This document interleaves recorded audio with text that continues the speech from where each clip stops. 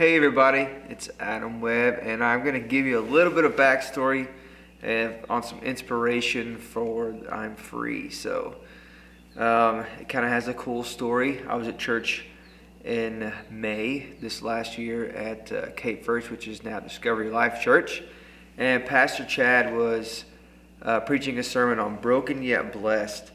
And there's a picture in the background that reminded me of my favorite chapter, Psalms 1. And in the sermon, he was talking about Jacob wrestling with the angel, and he didn't let go until he was blessed. And it kind of inspired me to go home that day and be like, you know what? I need a song. I want to write a song. What is going to be my Christian debut song? And I sat in my bedroom. I came home and I was like, you know what, God? I'm going to sit in this room until you bless me with a song. So it was kind of my wrestling song, I guess. And freedom came to mind. It's something that you get through Christ. I mean, yes, we live in a free country, but there's no greater freedom that you can get through Jesus. So backed it up a little bit spiritually. Inspiration came in a church service. So that church service was a really good service that day, and I'll never forget it. So it inspired me to go home and write this song, and some of the scriptures came to mind. John 8:32 says, "And ye shall know the truth, and the truth shall make you free." That's red letters. That's straight from Jesus, and Jesus is the truth. There's no better truth and freedom through Jesus.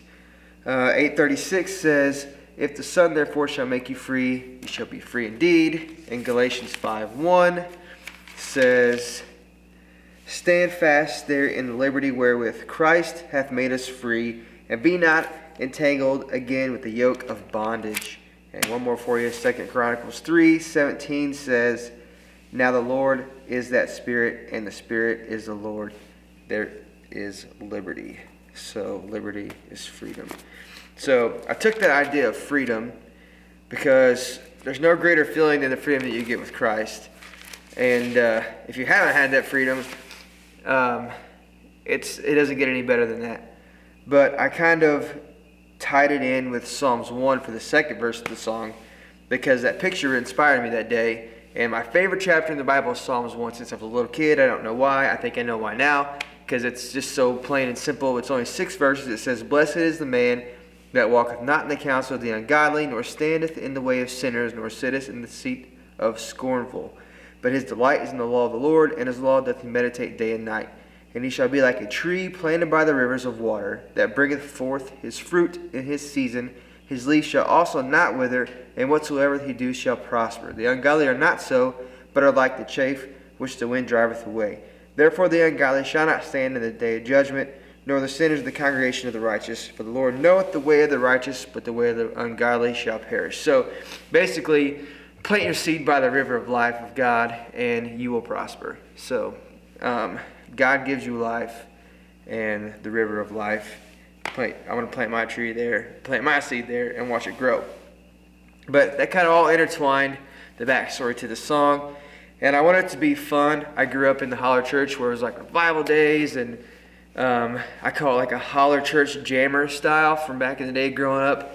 But I hope it inspires you to get a little taste of the freedom that you get and the feeling that, like, there's no greater feeling when you first become a Christian and the closer you get to God, and the freedom that Christ gives you internally. It's just, I mean, you don't understand it until you feel it. So I hope this gives you a little taste of it if you haven't already felt it.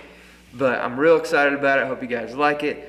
I'll do another video next week talking about some cool God moments that happened while recording this song and some ways it's being used already. So I'm real excited. And one of the inspirations as I wrote this song was my father, who passed away in 2020. He knew Christ, and he was given a diagnosis of stage 4 brain cancer, glioblastoma. But he was happy till the day he died. And there was one main factor in that: he had Jesus. So even though he had a death sentence here on earth, he lived his life free, and he was not in bondage to that death sentence. So I hope you enjoy I'm Free. It comes out 3/3/23. Watch for a video next week talking about some cool God moments, and I'll keep you all updated. Thanks.